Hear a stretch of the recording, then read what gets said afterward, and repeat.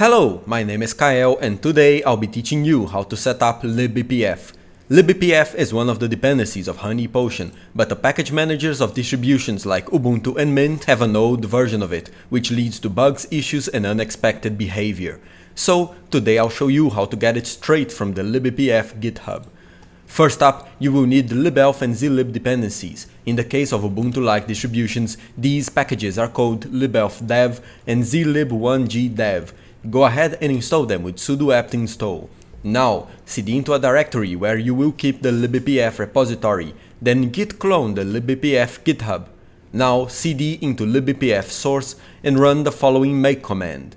With that done, you can see that we have generated our headers inside the bpf user include bpf and the library inside the build folder. However, we still can't use it because our compiler doesn't look into these folders. The solution is to copy them into the folders of user local include and user local lib, which is the proper place for user installed headers and libraries in the Linux file directory. To copy items into those folders, we need administrator privileges, so we will be running the copy cp command with sudo from the folders I mentioned before to the ones I mentioned after.